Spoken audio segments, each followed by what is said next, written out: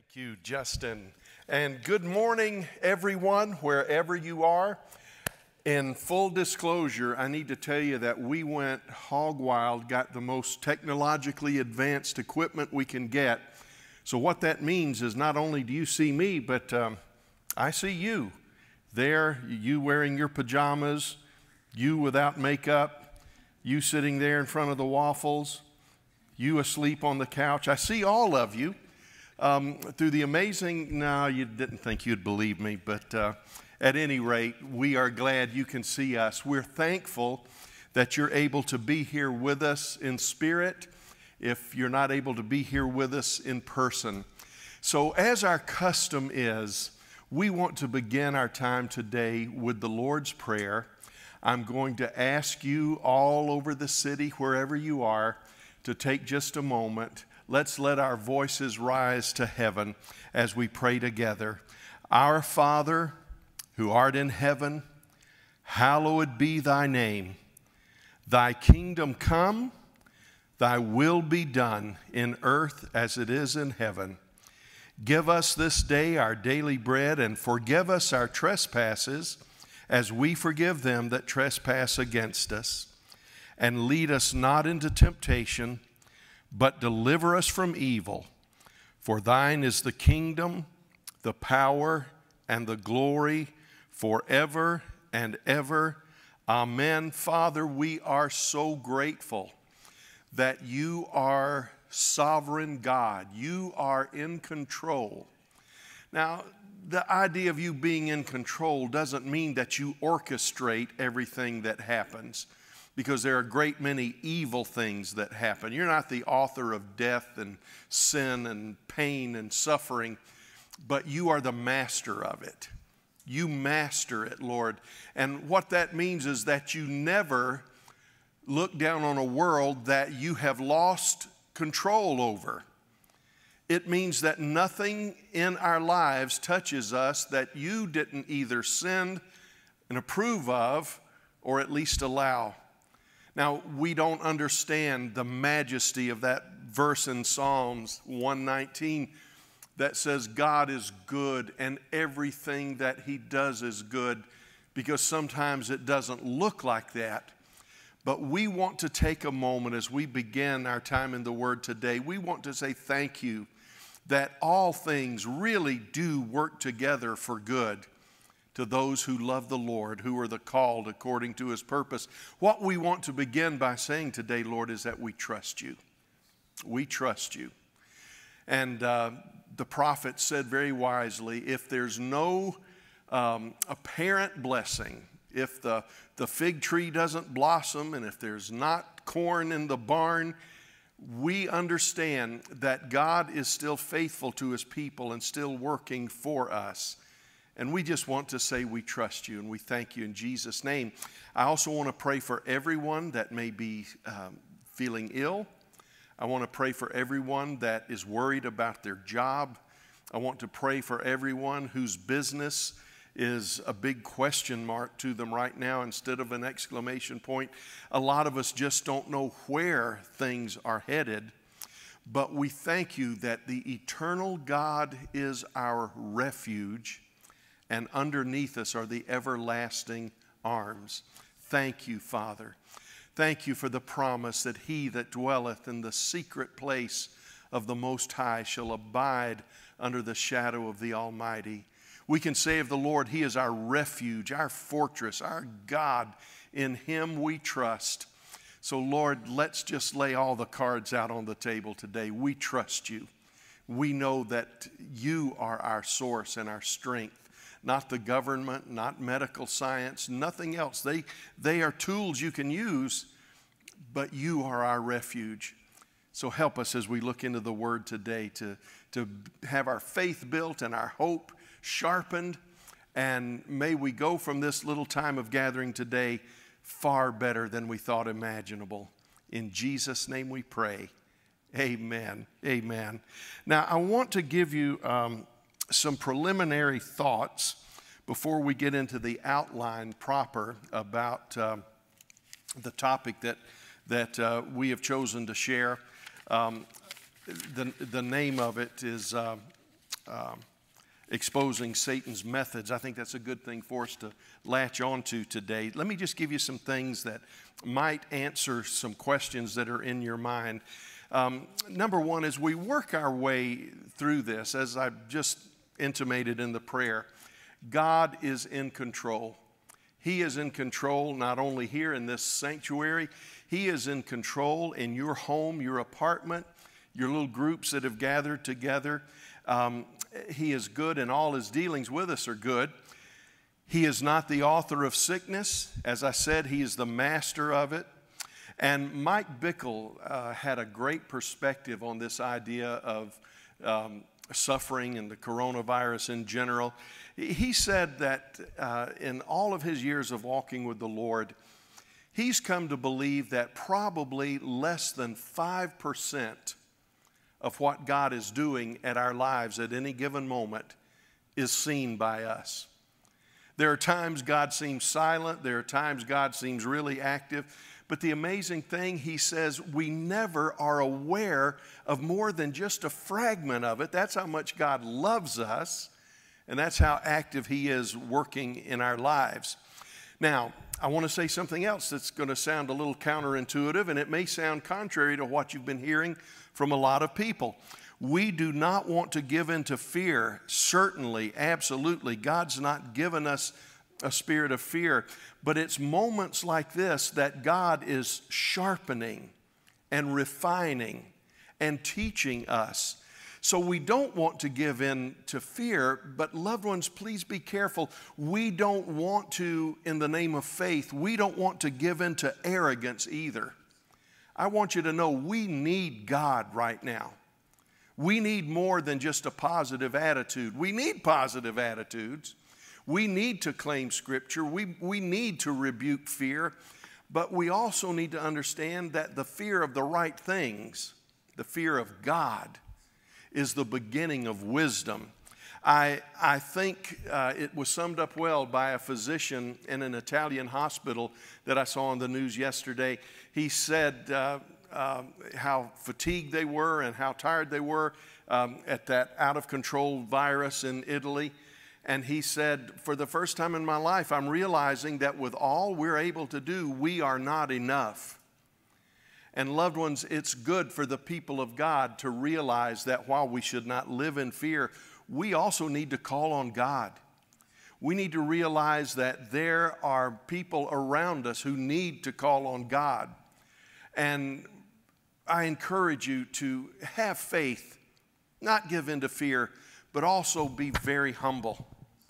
And don't cave in to arrogance. It is entirely possible. God, we know from Scripture, God always works in us in situations like this. This is what James tells us.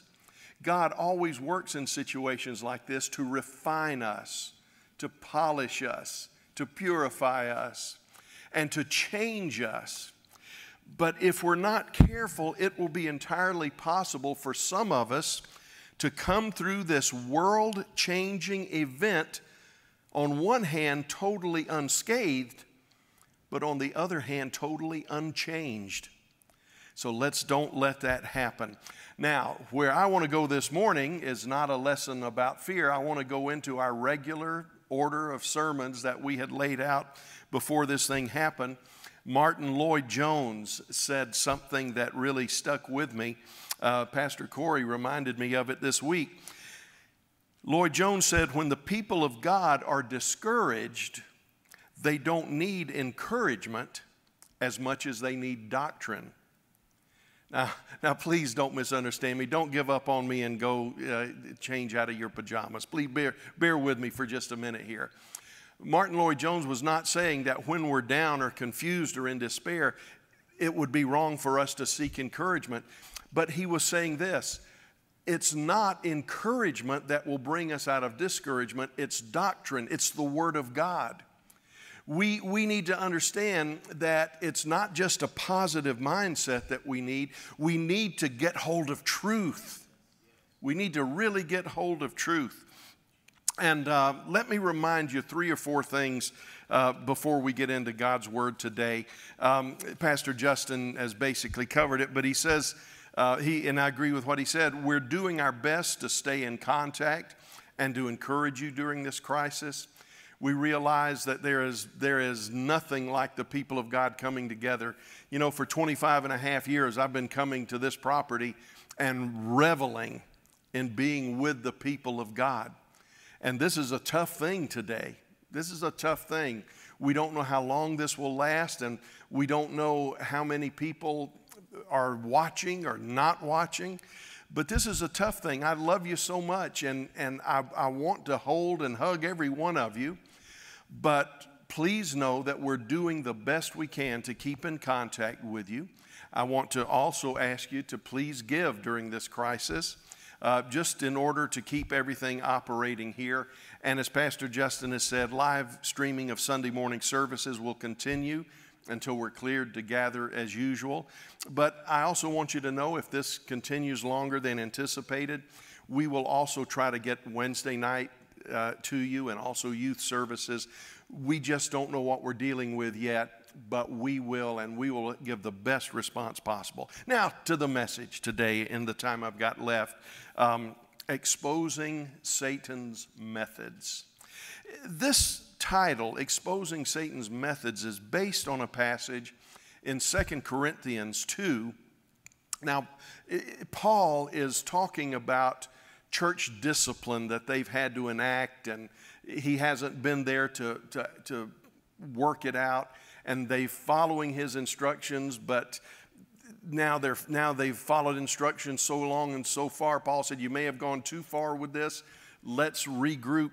And it's kind of an awkward read going from Greek to English. But listen to what he says. He's talking about a person that has been disciplined and is forgiven. He said, but one whom you forgive anything, I forgive also. For indeed, what I have forgiven, if I have forgiven anything, I did it for your sakes in the presence of Christ. Real wordy in English, but what he's saying is we've got to work together on this so that no advantage would be taken of us by Satan. What he was saying is every time we have to deal with church business, especially unusual church business, it opens the door for the enemy to sow discord among us. And this is what he said. We don't want an advantage to be taken up by Satan, for we are not ignorant of his schemes. He says we know the way the devil works. The King James says we're not ignorant of his devices. But what we're really talking about is his methods. And you say, well, I don't know the devil's methods. Well, we see the way he works. We've had explanation. Jesus said he's the father of lies, and every lie comes from him.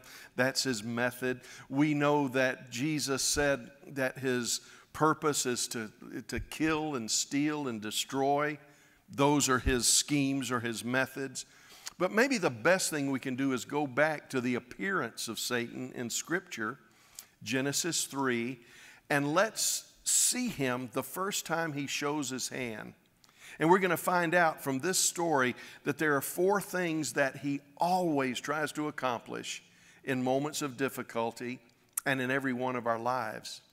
The reading is in Genesis 3, verses 1 to 13. It says, now the serpent was more crafty than any of the wild animals the Lord God had made. The serpent, coming to Eve in the garden, said to the woman, did God really say you must not eat from any tree of the garden? The woman said to the serpent, we may eat from the trees in the garden, but God did say you must not eat from the tree that's in the middle of the garden, and you must not touch it, or you will die. You will not certainly die, the serpent said to the woman, for God knows that when you eat from it, your eyes will be open, and you will be like God, knowing good and evil. When the woman saw that the fruit of the tree was good for food and pleasing to the eye, and also desirable for gaining wisdom, she took some and ate it. She also gave some to her husband who was with her, and he ate it. Then the eyes of both of them were opened, and they realized they were naked. So they sewed fig leaves together and made coverings for themselves. Then the man and his wife heard the sound of the Lord God as he was walking in the garden in the cool of the day, and they hid from the Lord God among the trees of the garden. But the Lord God called to the man, "Where are you?" He answered, "I heard you in the garden, and I was afraid because I was naked, so I hid." And he said, "Who told you that you were naked? Have you eaten from the tree that I commanded you not to eat from?" The man said, "The woman you put here with me, she gave me some fruit from the tree, and I ate it." Then the Lord God said to the woman, "What is this you have done?" The woman said, "The serpent deceived me, and I did eat." Now, that is the first place we see Satan's hand being shown. Let me give you some things to think about before we talk about Satan's deceit and ultimately his defeat. You've got to remember, John chapter 8, verse 44 says Satan is a liar, and he's the father of all lies. Now that's a powerful phrase where it says he's the father of all lies. You compare it to 2 Corinthians chapter 1, where Paul said, "Blessed be God our Father, Father of the Lord Jesus Christ, the Father of all mercies." When he calls God the Father of all mercies, or some translations, the Father of all compassions, what God is saying is, if you want to understand mercy, if you want to understand compassion, you look at God Almighty, because he is the Father of all mercies. If you want to understand the definition of mercies, look at God. He's the poster child for mercy. It's the same kind of phraseology that's used of Satan when Jesus said that he's the father of lies. Jesus was saying Satan is the poster child for lies. Every lie is crafted from the heart of Satan. I used to tell my children when they were growing up, we're never more like the devil than when we lie. Always tell me the truth. Always tell me what's going on, because we're never more like that evil entity than when we lie, because he is the father of the lies. He crafts them. That's why as we move into the last days, the primary mark of the last days will be deception. Deception. That's why the writer in the New Testament described Jesus in glowing terms by saying he was full of grace and full of truth. He was the God that not only gives us a way out of our sin, but he's not going to sugarcoat our sin. And he's going to flood our lives with the light of the truth. Now, two things we want to observe very quickly today. One is Satan's deceit, the deceitful nature of Satan. But we don't want to stop there. We want to talk about his defeat. Adrian Rogers used to preach on this passage of Scripture. I love what he said. He said, mankind today hates the book of Genesis and the book of Revelation more than any two books of the Bible. And we're going to read from both of them. We've already read from Genesis. And he says, this is what the world says. Genesis is myth, not really true. It's just stories. And Revelation is mystery, meaning we can't understand it. So the devil wants us to stay away from Genesis and Revelation. The reason why is because in Genesis his doom is pronounced, and in Revelation his doom is carried out. He hates these two books. So in his honor, we're going to read from both of them today. Now let me tell you very quickly 4 things that mark the deceit of Satan. I'll give them to you quickly, and then we'll work through them in just a little more detail. Number 1, he wants to defile our concept of God. Satan found out a long time ago that it doesn't work to try to convince us that God doesn't exist. Oh, there are a few people that don't believe in God, but the Scripture says the fool has said in his heart there is no God. So he knows that he can't get us to really let go of the existence of God. Even if we don't like the God of the Bible, we'll put another God in his place. So he wants to defile our concept of God. The second thing he wants to do is develop doubt concerning God's word. The third thing is to distort the motives of God. Well, if there is a God and if his word is true, it's because God has evil intentions toward us. He doesn't want to share any of the good news.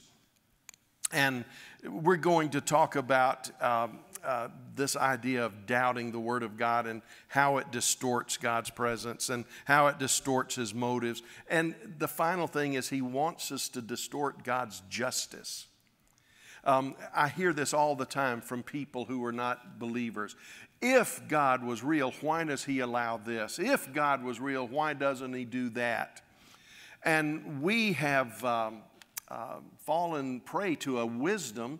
I heard an actor say the other day, even if God is real, I wouldn't serve him because of all the sickness he put on mankind.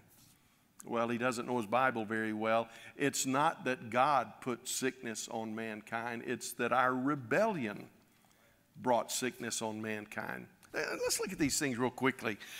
Number one, the devil wants to defile your concept of God. Going back to Genesis 3. Genesis 2 is incredible provision. You have a you have a garden called Eden that is hundreds and hundreds and hundreds of square miles, possibly thousands if we've got our dimensions right. And it's loaded with provision. It's loaded with trees. And right in the middle of it, there's this one tree, just one.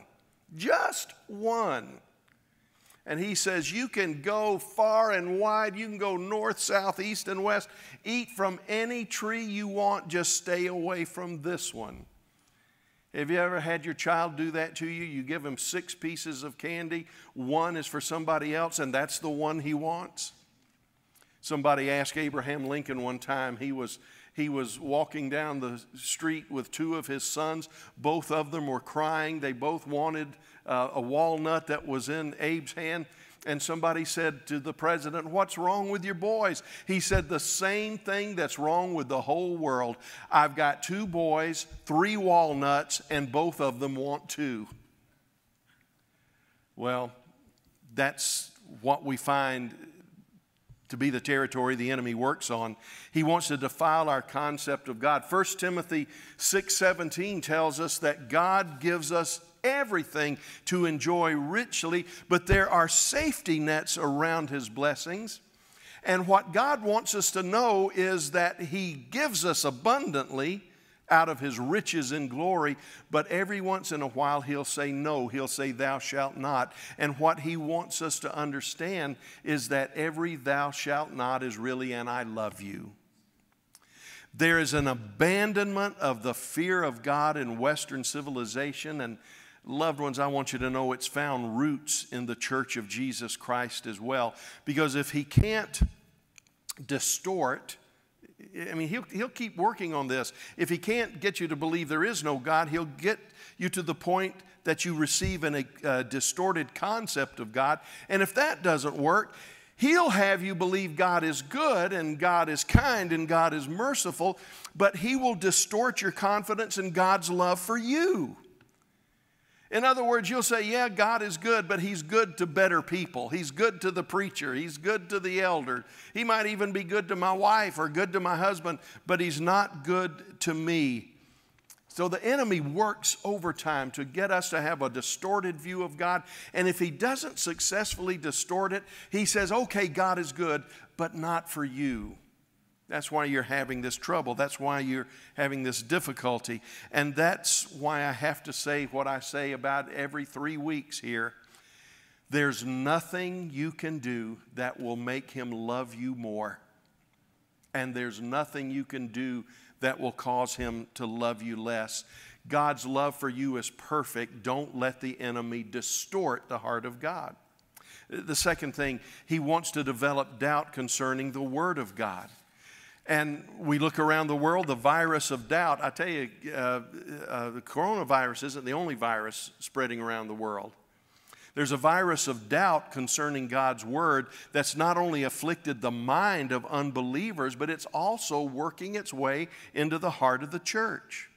Doubt and unbelief has now put on the professor's robe, and the most popular speakers in many churches, Christian colleges and seminaries are those who have made very clever arguments against the infallible, authoritative, and verbal inspiration of Scripture.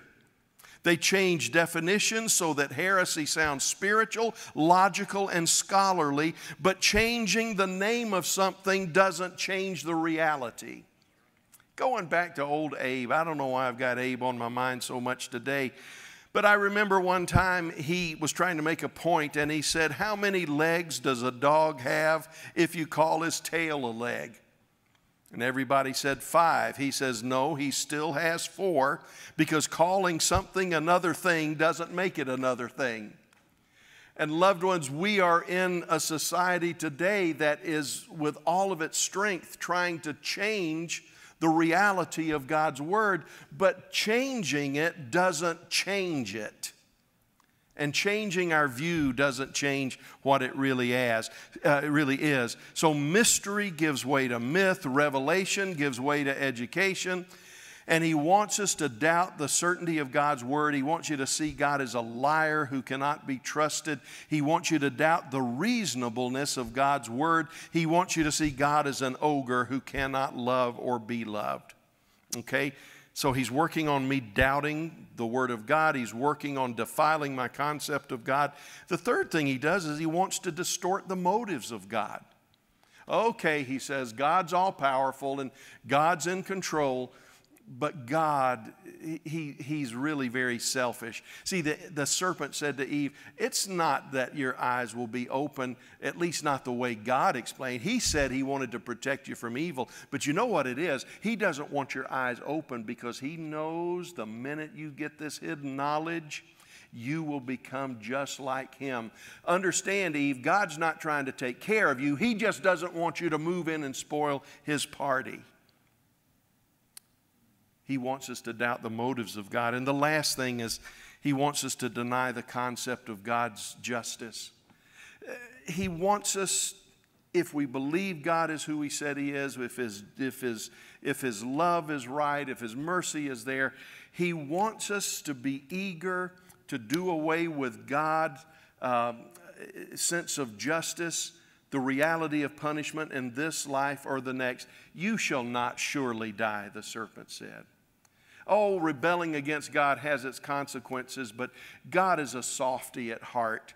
And we have seen a whole doctrine flourish in the past century that's steadily growing and increasing.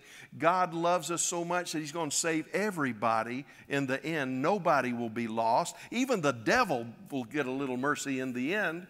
It's called universalism.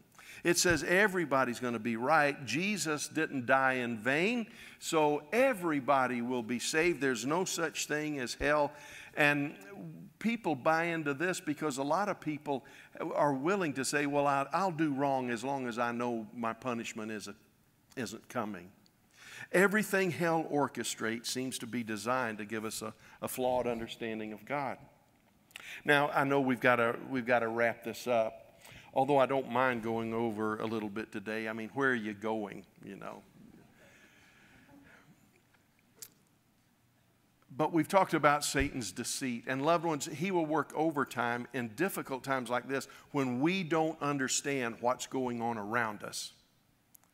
Don't fall prey to his distortion and his deceit about the things of God. Well, you say, you're just telling me to watch out. Well, I also want to tell you that he loses and that we win and that God wins.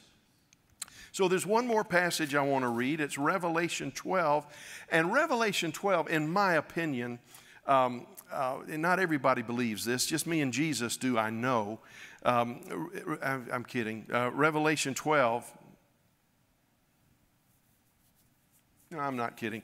Revelation 12 is not a prophetic prediction. I don't think in the future there's going to be an event in Revelation 12 Revelation 12. I think Revelation 12 is a summary statement between the first part of Revelation and the second part of Revelation. And what John saw in Revelation 12 was the summary of the battle of the ages. It was to tell the people in his day, this is why you're suffering. This is why it sometimes looks like the devil wins instead of God. Because there's a battle going on that if you don't understand this battle, you'll be confused about everything taking place in the world. And if you don't understand the outcome of this battle, it'll cause despair. But he says, I want you to have faith. And this is what he writes in Revelation 12. Then war broke out in heaven. Michael and his angels fought against the dragon, and the dragon and his angels fought back. But he was not strong enough, and they lost their place in heaven. This is what's going on and has been going on for eons. The great dragon was hurled down, that ancient serpent called the devil or Satan, who leads the whole world astray. He was hurled to the earth, and his angels with him. Then I heard a loud voice in heaven saying, now have come the salvation and the power and the kingdom of our God and the authority of his Messiah. For the accuser of our brothers and sisters, who accuses them before God day and night, has been hurled down. And this is how we win. This is how they won in the days of Jeremiah. This is how they won in the days of Jesus. This is how they won in the days of the book of Acts. This is how they won in the days of darkness in the Middle Ages. This is how they won in the Reformation. And this is how we win today. They triumphed over him by the blood of the Lamb, by the word of their testimony, and they did not love their lives so much as to shrink from death. Let me give you the key to victory over all the devices, all the methods, all the schemes of the devil. Number one, it's by the blood of the Lamb. That means God has provided through his sacrifice all of the grace and sustaining power of God that we need. Grace has been called unmerited favor, and that's true. That's true. It is unmerited favor. But grace is so much more than that. Grace has two major components. Number one, it's God's good will toward us. That's unmerited favor. Grace says you'll never be good enough to come to my presence, but I extend grace to you. I extend a new robe to you. I extend a new standing, and you are made to be accessible to me. It's my goodwill toward you. But it doesn't even stop there. Grace is also defined as God's good work in us. Not just his goodwill toward us, but his good work in us. Everything we do by the grace of God. Every victory we win by the grace of God. Every trial we go through by the grace of God. Now, I not only win by the blood of the Lamb, okay, I win by the word of my testimony. That implies two things. It implies the words that I speak, and it implies the integrity of my life.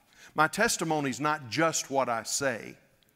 My testimony is a life that backs up what I say. So here I am. He says, you want to know how to defeat the devil? Number one, it's all up to God to give you his grace and strength. We are as weak as water away from the Lord. Number one. Number two, I affirm, I say the right things, and then my life backs it up. I say I'm a follower of Jesus, and then I follow Jesus. That's why John would write to his disciples in Ephesus. He would say this in one of his epistles. He says, he that saith I abide in him ought also himself so to dwell as he dwelt. In other words, he says, if you say you're a Christian, live the way Christ died. And the final thing, it's by pleasing the Lord at all costs. It's wordy in English. It says they overcame the enemy by not loving their lives unto death. And one way of translating that is simply they were willing to die for what they believed. It really carries this idea, by pleasing the Lord at all costs. by serving the Lord even to the point of martyrdom. And you say, boy, that'd be tough to die for the Lord. But I tell you what's more important than dying for the Lord is living for the Lord and letting that truth bear out. Now here's the summary. By the grace of God, I embrace a new way of living. By the power of the Spirit, I make up my mind to please the Lord at all costs. Loved ones, I know that this may go on longer than we think. I'm hoping in a couple of weeks we're back and everything's wonderful. But I want to tell you, if this thing goes longer and we have to meet like this for week after week after week until it gets squared away, I want to give you a guarantee. I want to give you a promise. The hand of Almighty God will hold you, will sustain you, will equip you, will cover you. And I tell you that He will never leave us, never forsake us. We are going to win this thing. We are going to win this thing because we're not ignorant of His devices. And when you get fearful, when lies begin to permeate, understand this is the lie of the enemy. This is what we've been taught. This is what we already know. We're not ignorant of his devices, and I know how to whip him. By the blood of the Lamb, by the word of our testimony, and by living life in a way that it pleases the Lord at all times. Well, we are out of time, but you're used to that. I do want to pray with you before we close out the service, and there'll be an announcement after I'm through preaching to give you some further direction. Father, in the strong name of Jesus, I thank you for everyone that's listening with us today. Some are listening right now. Some will be watching this later. But Father, we're asking for the Holy Spirit to come to everyone where they are. We ask you now, come, Holy Spirit. Holy Spirit, come. Holy Spirit, come. Holy Spirit, come. Move into every office. Move into every bedroom. Move into every home. Every place that this service is being live streamed or watched at a later date. Holy Spirit, attend to the needs of your people. And we're so thankful that the eternal God is our refuge, and underneath us are the everlasting arms. If you're listening with us today and you don't know Jesus as your Lord and Savior, I encourage you to contact the church, and we'd be glad to talk with you. But it's a very simple process to receive eternal life. It's not simplistic and it's not cheap, but he made it very simple. Whoever calls on the name of the Lord shall be saved. He put it this way. He said, if I will acknowledge my sins to him, and I will ask him for mercy, ask Jesus to come into my life in a spiritual way, become the forgiver of my sins, he said, I can begin to walk in eternal life, and I'll never be the same. Contact us if you want more information about that. I love you. Thank you for taking time to be with us today. And may the Lord bless you and keep you. May the Lord make his face shine upon you. In the strong name of Jesus we pray. Amen. Amen. I love you.